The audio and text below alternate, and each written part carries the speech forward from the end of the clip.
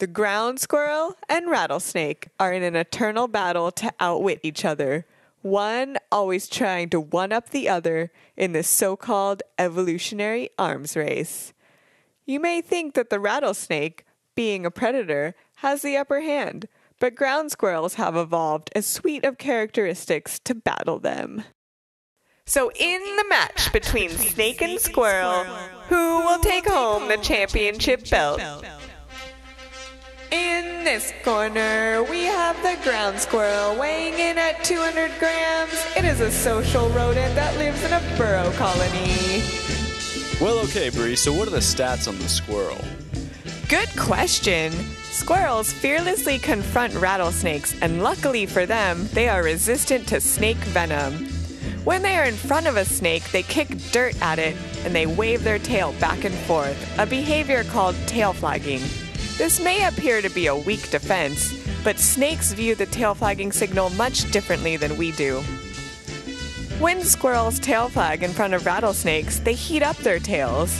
Rattlesnakes have heat-sensing pits on their face that stimulates the same part of the brain as vision. Snakes probably produce a composite image that looks similar to this. Okay, sounds like a tough competitor, but what about the snake? Well, in this corner, we have the rattlesnake, weighing in at 400 to 1,200 grams.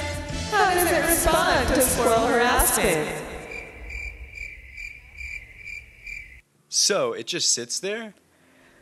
Well, we don't know how snakes respond to squirrels, or why squirrels tail flag. But we've enlisted the help of a new kind of research assistant. Meet Robo-Squirrel. We've developed a robotic squirrel made from a real squirrel. It's heated and can be controlled to tail flag with or without heat. We present it to rattlesnakes that are coiled, and then we can see how they respond to different signals. So, how do you watch the snakes without disturbing them? With network security cameras and a team of research interns.